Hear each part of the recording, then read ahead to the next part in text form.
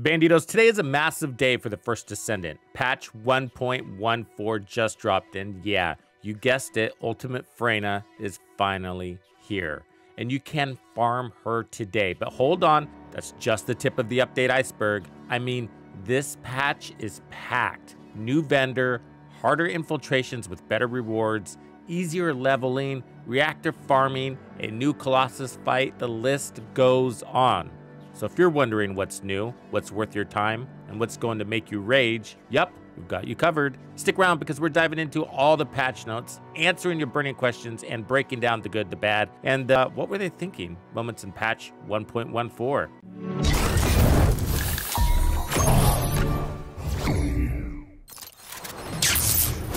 Tux makes it exciting!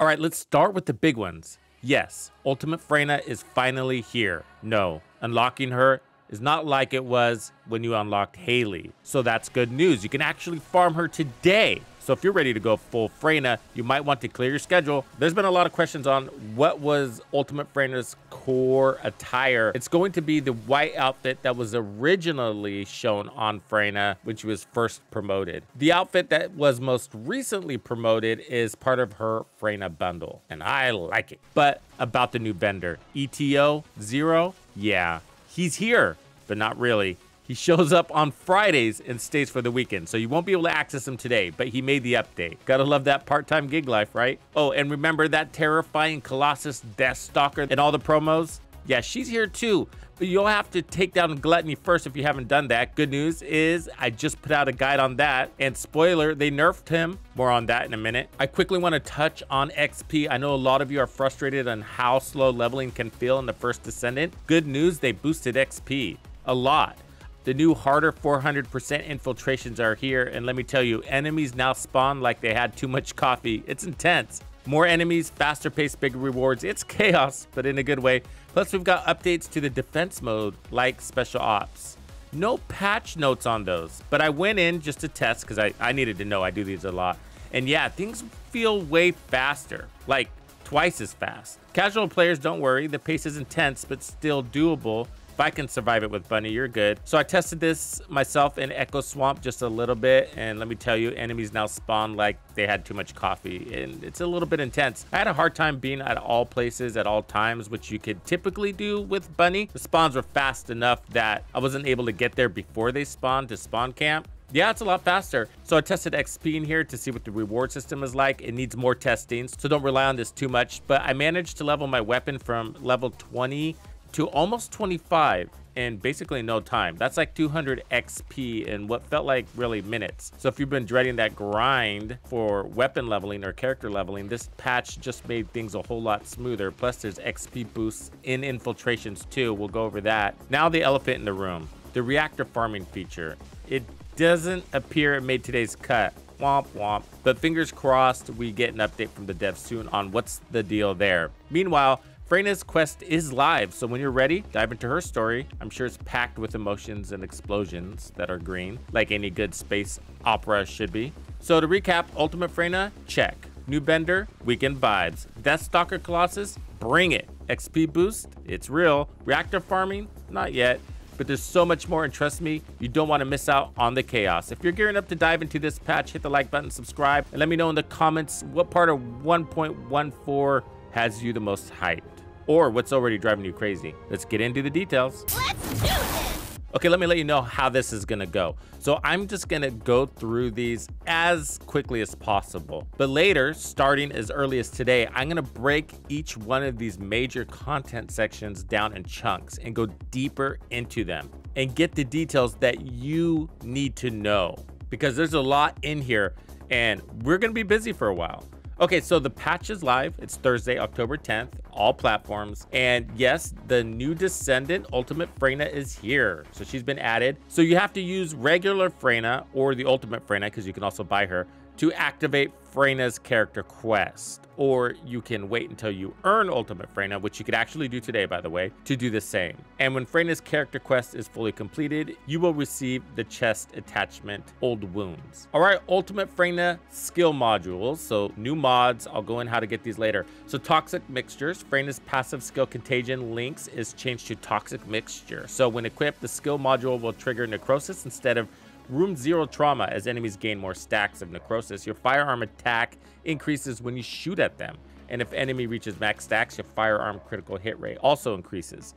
That's pretty cool. Venom Injection. Defense mechanism is changed to Venom Injection. Venom Injection consumes resources to recover your shield and increase skill power modifier. Very neat. While inflicting corrosion on enemies instead. Enemies inflicted with corrosion suffer reduced toxin resistance, making them more vulnerable to toxic attacks. That'd be cool to run with multiple Freynas, by the way. Added Ultimate Freyna Amorphous Patterns. That's right, you can farm her the traditional way. So patterns, 12, etc., can no longer be acquired, but if you already have these, then you can use them as before. So they added an AB variant to this, so you can see 12 AB, 39 AB, etc. So you can acquire Ultimate Freyna's Enhanced Sales Blueprint, Stabilizer Blueprint, Spiral Catalyst Blueprint, and Code from these amorphous materials. Oh my, there are a lot of new modules. I can't wait to dive deep on these, but Haley's skill modules are here. I know you've been waiting for these. So, Super Cooled Kuiper Round.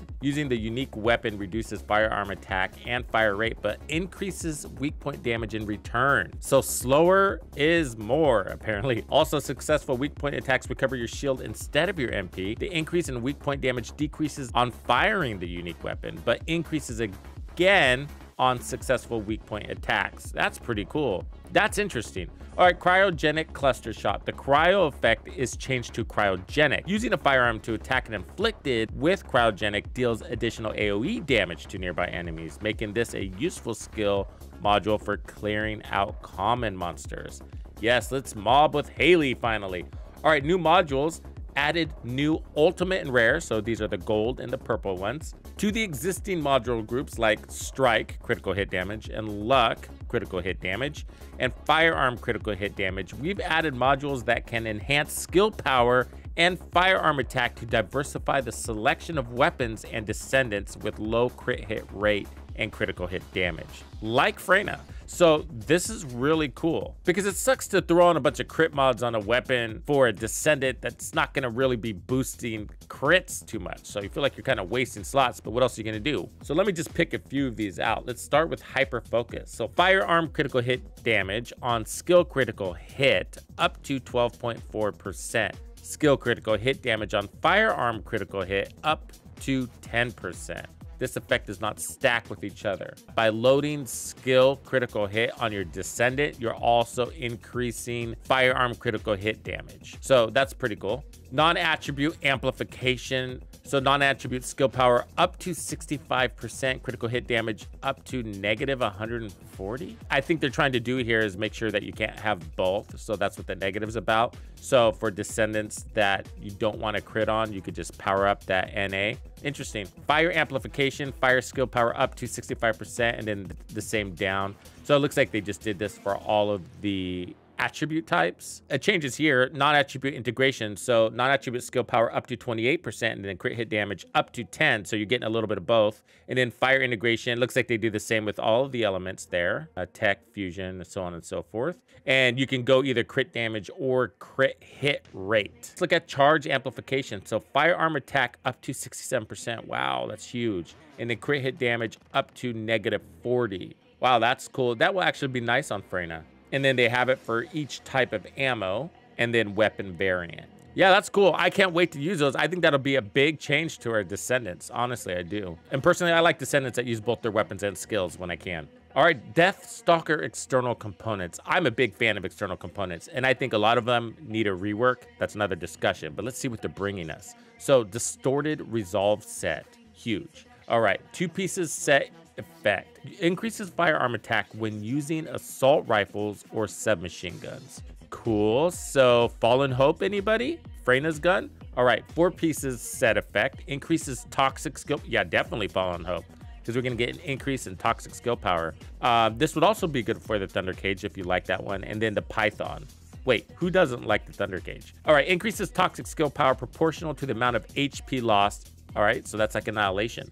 And recovers shield each time you inflict a debuff on an enemy. So use your poison and, wow, build shield. Successfully destroying the part of a Colossus grants the exaltation effect, and while under this effect, your skill attacks fire projectiles that deal additional toxic damage and apply the dissolution effect to the Colossus. That sounds crazy. Your skill attacks fire projectiles. That sounds, I gotta see this. I gotta get my hands on this set. There's gonna be like green fireworks everywhere. So the desolation effect weakens all attack of the Colossus incrementally as it stacks. So what's neat about this is it looks like it will also be useful outside of Colossus fights. Neat. All right, the next one is called the Invader set. So 2-piece set effect increases max shield. That's good. That could be good for Enzo. 4-piece set effect, defeating an enemy increases skill duration based on the number of stacks. That's also good for Freyna. And Enzo, by the way, because you want his drone up all the time. And also increases tech skill power modifier. That's for Freyna. And dimension skill modifier, also for Freyna. So really good. These are both great Freyna sets. All right, new ultimate weapon. We get the Frost Watcher Scout Rifle. We saw a little bit of this. New ultimate weapon, Frost Watcher, will be added. All right, landing critical hit on an enemy from beyond a certain distance grants the cold surveillance effect, and hitting the weak point of an enemy from beyond a certain distance grants the sub-zero sensation effect. I'm not big on the distance thing personally, but we'll see how it works. Cold surveillance reduces the enemy's chill resistance incrementally as it stacks, and sub-zero sensation increases your chill skill power. Defeating an enemy grants the chill sync effect, and while under this effect, the movement speed reduction due to Haley's Cold Fury effect is ignored. Oh my god, she's gonna move faster. This is gonna be her mobbing weapon. Yeah, we like it. Okay, highest difficulty infiltration operation, 400%. It's here. Let's tell you more about it.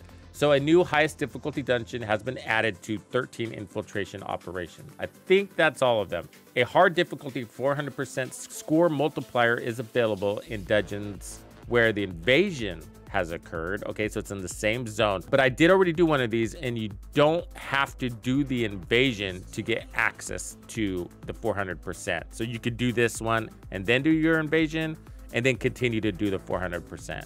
So after clearing the invasion, you can still use the 400% score multiplier until the next invasion refresh. Then it's just gonna be in a different zone. The types of rewards for the highest difficulty infiltration ops and those for the hard difficulty infiltration ops are essentially the same. So you're just gonna get more of those rewards. Feeding the named monster gives standard ETA vouchers. As a completion reward, you will receive high precision exchange components, which are important for re-rolling your weapons and maybe the reactors. We'll see. And remember, you're gonna get 2 named bosses at the end of these, the commanders. They each end up dropping 4 vouchers. So in one run, I got 8 vouchers. I don't know if that's a lot yet. We'll see what the vendor requires. Probably more than 8. New vendor, ETA 0. I don't know about that name. What does this name mean? Anybody? Okay, ETA is available every Friday through Monday, so only on the weekends. So we'll see him tomorrow. And I'm on the Pacific Standard Time, so he'll come in at midnight on Friday, so really Thursday night, so tonight. So you can sell the blueprints you have. Available, you have to have Mastery Rank 10, so if you're new to the game, get there. And then you can purchase various items with standard ETA vouchers, and these can be obtained from those ops. And then exchange supplies. You can purchase various items with premium ETA vouchers, and premium ETA vouchers can be obtained by selling blueprints. So you can carry up to 600 standard and premium ETA vouchers. These can be found in your inventory and do not take up consumable slots. There's now hair dyeing. So they added features to dye the hair of head skins that show hair. Added 44 hair dyes for dyeing hair. Congratulations. Added new products. So added the Ultimate Descendant bundles, Ultimate Freyna bundle, and Premium Ultimate Freyna bundle. There's a director's comment on this one. So we accept the feedback from our descendants regarding the exclusive spawn effect and back attachments in the previous bundles. So they're making those universal. Additionally, we are working on improving the exclusive spawn effects and back attachments from previous bundles to make them universally usable. So they're not yet universal, but they will be. And then they added a bunch of skins for Halloween. And when you enter into Albion, you're gonna see the Halloween theme. And I can tell you, it's pretty cool. Even the music, it kind of feels like you're in Hogwarts, by the way, a little bit, which is kind of amusing. And they were really thorough. I'm telling you, it's everywhere. It's Halloween, it feels cool. I hope they continue this. I love that. So a bunch of pumpkin heads and stuff like that. So yeah, pretty neat, definitely festive. It feels like we're celebrating.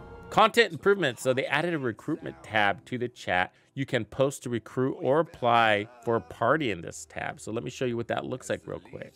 So you got to pull up your chat area, and then there's a tab here that says recruit. So there you go. So they changed the immunity gimmick for some named monsters from destroying spheres to destroying summoned objects.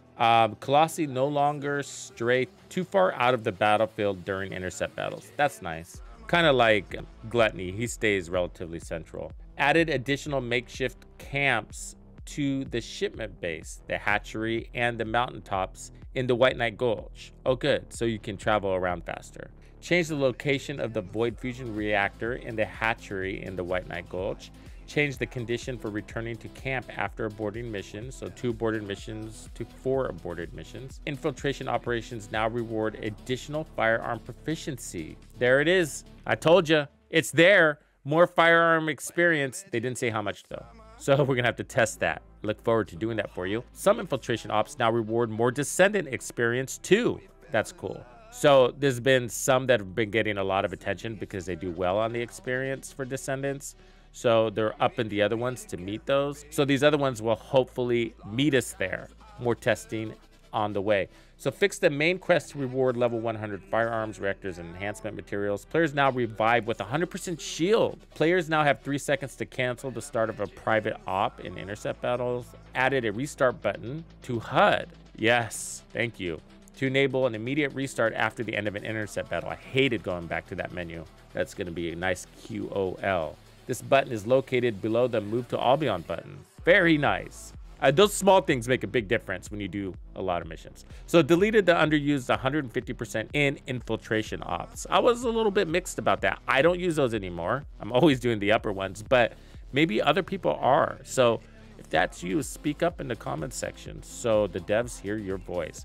Descendants. Change the missions that drop Freyna stabilizers. So when Freyna uses a skill to inflict room 0 trauma, she now also inflicts toxic reaction, panic, despair, decay, or nightmare, depending on the skill used. Didn't we already get that update? Let me look at Freyna because I don't know what that's saying. Now we see panic, and there's toxic reaction. They actually made a change here. So when she uses a skill to inflict room 0 trauma, she now also inflicts toxic reaction, panic, despair. So they're saying you're gonna get room 0 trauma and toxic reaction, or room 0 trauma and panic, for example, if you're using venom trauma, which is her first skill. I think I get it. So before, you would hit a target with a skill, and that target would only get room 0 trauma. It was his neighbor or a nearby enemy that would get the panic if you were using the first skill. So now it looks like when you hit that target, the first target number 1, he's gonna get toxic reaction and panic. And then the other guy who's not standing in the puddle is just gonna get panic. Still, if they're both standing in the puddle, then they're both gonna get toxic reaction and they're both gonna get panic. Okay, that'll be confusing for people, so we'll have to do an update on that. The Plague Body Armor effect, that's her number 2, granted by Freyna's skill Defense Mechanism and Toxic Stimulation, is now renewed when the skills are used again. Yeah, what happened before? Okay, improved Kyle's Repulsion Dash and Collision Instinct skills to hit environmental objects, such as gas cylinders. Essimo can now use the Time Bomb skill, so that's his number 2, while shooting a firearm or using other skills. Oh good, he's getting even faster. He's a good Descendant. If you haven't broken into him, boy oh boy. I know Freyna is really exciting, but Essimo's updates are really cool. I'll try to get my build out to you as soon as possible. My build's done, so very fun. Improved the research list to display the owned indicator and lower level research as well as Descendant research. I saw that, that's nice, you're gonna like that. Improved the research list to show whether the research results exist and how many.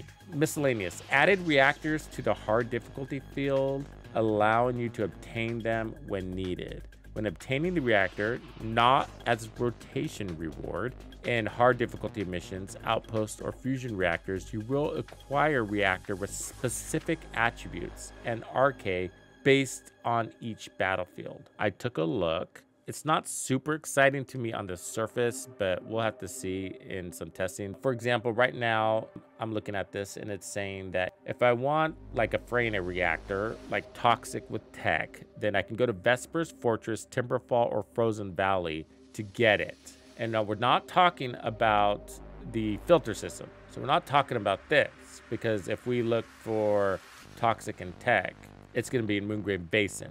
So it's not talking about this. We're talking about going to Vespers and then looking at individual missions to see what's the reward in case you're farming for something specific that's outside of the rotations for the week, because it sucks having to wait an entire week to farm something.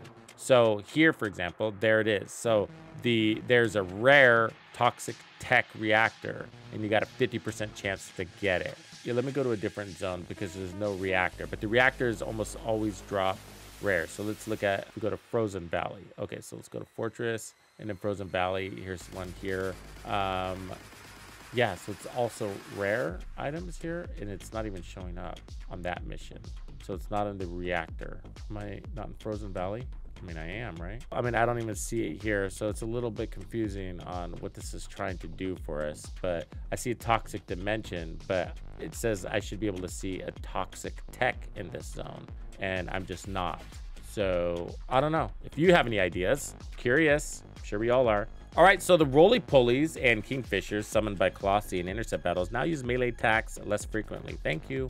Lowered the difficulty of the intercept battle Gluttony, so they reduced his HP and attack, so he'll be faster to kill and he hit less hard. Impurity now reduces the wipe attack gauge further, so it always did that, but now this should make things go faster because there'll be less of that. So reduce the speed at which the wipe attack gauge fills up, so that's really a double nerf on that. Remove the ice effect inflicted when the impurity explodes, so less painful. Increase the expansion limit of equipment inventory and storage slots by 200. Before it was 1,000, so I think you have to buy all that and it's very expensive. What they should be doing is decreasing the cost. So as far as Descendants, let's look at Freyna's. So fix an issue where the animation effect of Freyna's Room Zero Trauma was displaying incorrectly.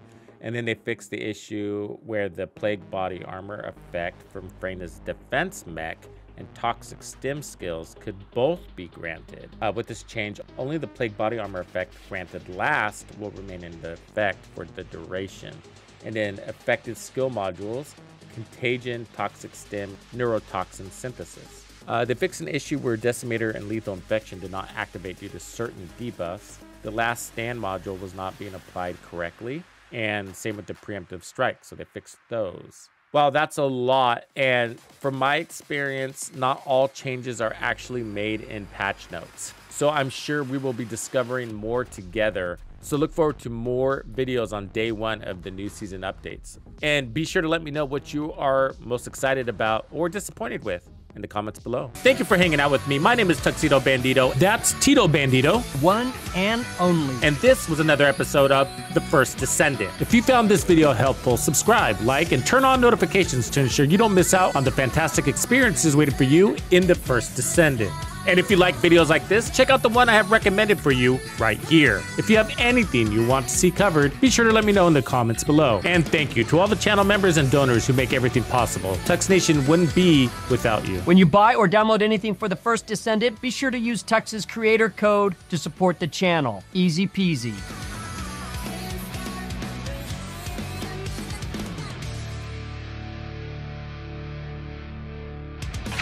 Follow me.